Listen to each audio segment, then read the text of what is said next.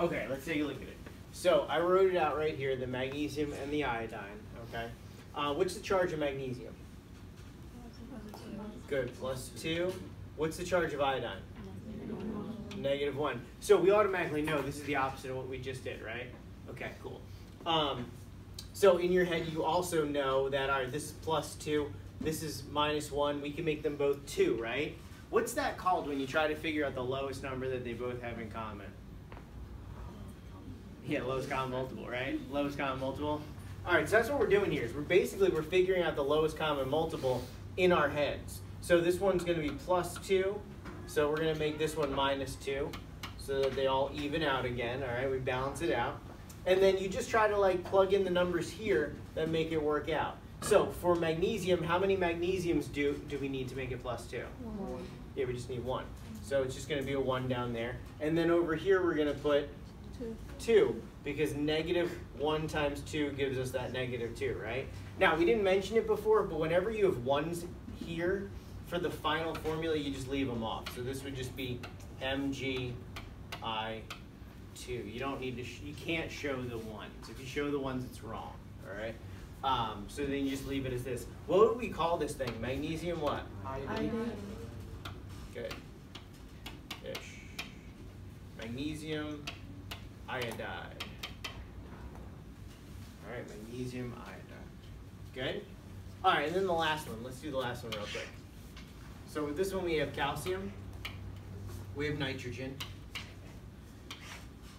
All right, what's calcium's charge? +2. What's nitrogen's charge? -3. Okay, least common multiple? 6, right? So how do we get calcium to be 6? 3. We need 3, right? So with that 6, this is going to be +6, right? This is going to be -6 because they're going to equal 0, all right?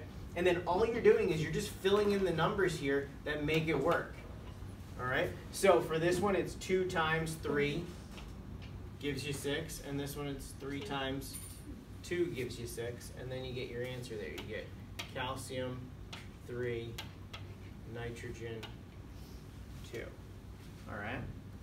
Now, you could ask the question, well, where are you getting these from? Just imagine that you have buckets of these elements, and you can put as many as you need to make everything balance out, because that's how everything will work out, is we want to balance out the charges, all right? What would we call this thing? Calcium what? Nitrate. Now, is it nitrate? No. We memorized nitrate, right? What's nitrate? NO3, right? NO3 -1. What's this one? This is just an N, right? Nitride. Like you tried to get that right. All right, nitride. No? All right. Calcium nitride. All right, Ca3N2. Because now, check this out. This is very different.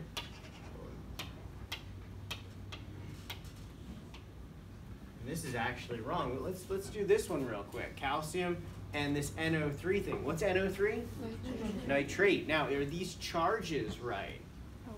What's calcium's charge? We just said it was +2. What's nitrate's charge? No, it's -1.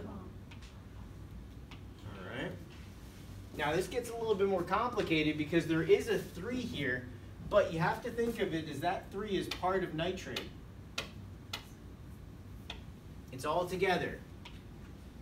It's all part of that one thing in there. So that -1 is the charge of nitrate, +2 is calcium. So this is very similar where we need to figure out a +2 charge because calcium's +2. And then we need to make this -2. How are we going to make that one -2? How are we going to make nitrate -2? We need one more of it, right? We need 2 nitrates. So in this case, you're actually going to put parentheses around it to get a 2 here, because -1 times 2 gives you -2, +2 times 1 gives you +2 there. So the final formula for this one would be CaNO3 2, right? So things get a little bit more complicated with the polyatomic ions, all right? But for these elements that we were really focused on here, that's not bad, right? Everybody's cool with that? We'll definitely practice more of both of them.